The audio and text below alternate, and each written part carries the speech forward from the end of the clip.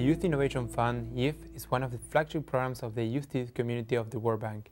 The YIF provides an opportunity for young staff of the World Bank not only to design but also to implement youth development projects all around the world.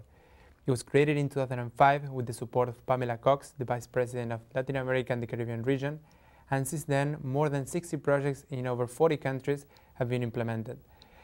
This had been in countries as diverse as Nepal, Sierra Leone and Argentina. The goals of the YIF include innovation, impact, and efficiency. We were able to create a report that highlights the success, challenges, and lessons learned of the YIF projects over the last 5 years.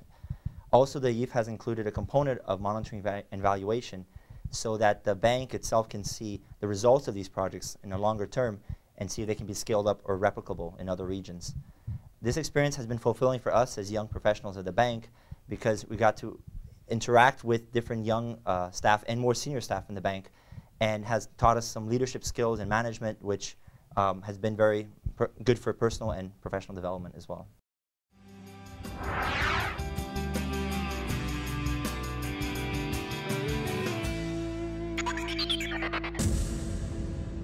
I think one of the really interesting aspects about being a regional coordinator and getting sort of this overview was being able to see all the different ideas that were out there and coming from young bank staff and the proposals that came in.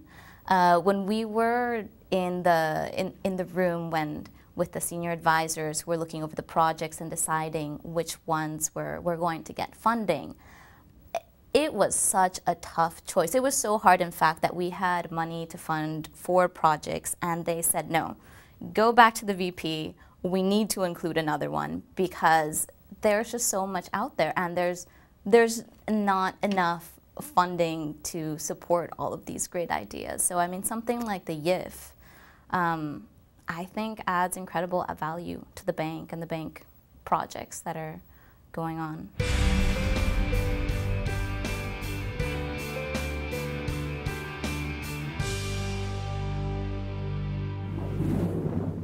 It's been incredibly gratifying to be able to see that the work you do actually has deep impact on the final beneficiaries, so the youth at risk.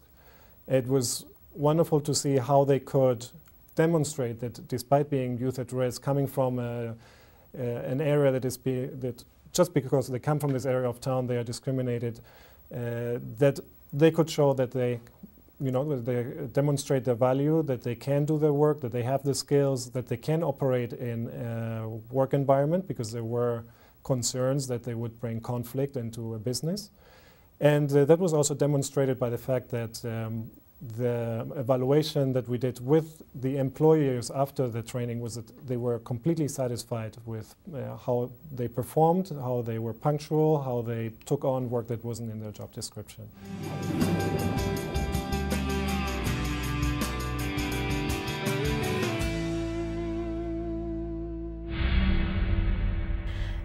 And the idea of the project actually came out of a need, so it was very bottom-up. And basically it was a need of adolescent girls finding a hard time to get inserted in the labor market. And we had really good results. We had one of the groups, 73% of the girls who participated in the project actually inserted the labor market and found gainful employment.